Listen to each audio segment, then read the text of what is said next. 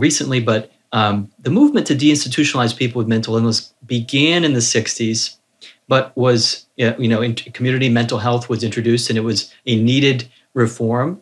Some of the campuses, St. Elizabeth's, for example, here in Washington, D.C., among many others, people could probably know their institutions. If you're in mental health, you would know what some of these are. They actually resembled college Ivy League campuses. They were so well-funded and pastoral almost in that sense. And so there was and yet they were just sort of treating, or so I would say almost warehousing mentally ill and not necessarily moving people back into the community. So community mental health took root and was started in the 1960s, basically closed. By the 1980s, a lot of hospitals were closing or basically shuttered. And by the 1980s, it was, in my opinion, at least underfunded. So this expansive idea, we're going to move the money for mental health out of hospitals and severe care into more preventative care.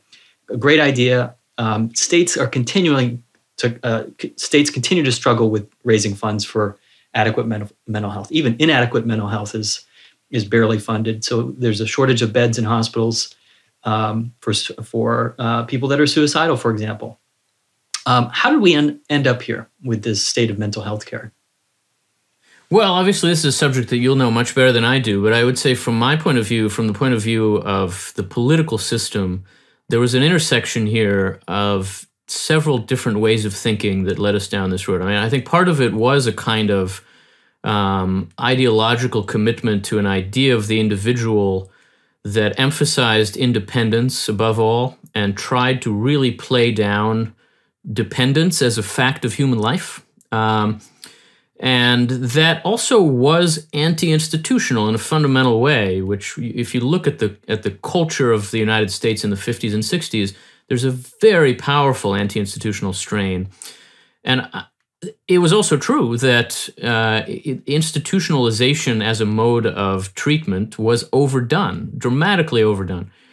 And so I think that it was at first a solution to a real problem, but it went much too far and very, very quickly because it coincided with various threads and strands in our culture. And then also with a desire to spend less money, especially at the state level.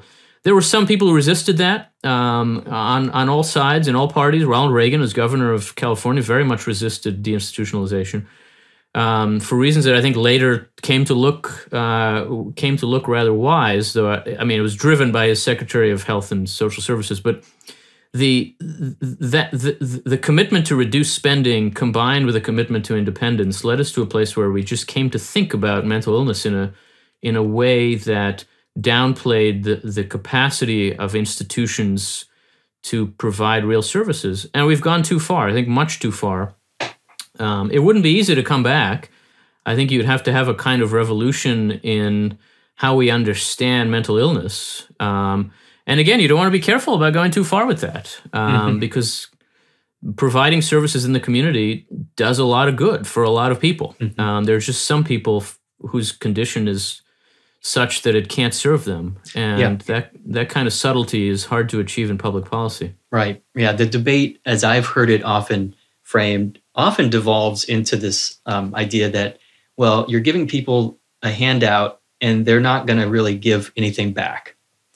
And nobody deserves a handout unless they're going to give something back, unless they're going to earn it, or, so there's sort of work reform or welfare reform, the idea that there's, and to your point about the rhetoric that we use, some of the images are still lasting with people, the ways we paint our enemies, the way people describe the problem lasts, and it leaves a lasting impression on people, and some of them may not be based on facts.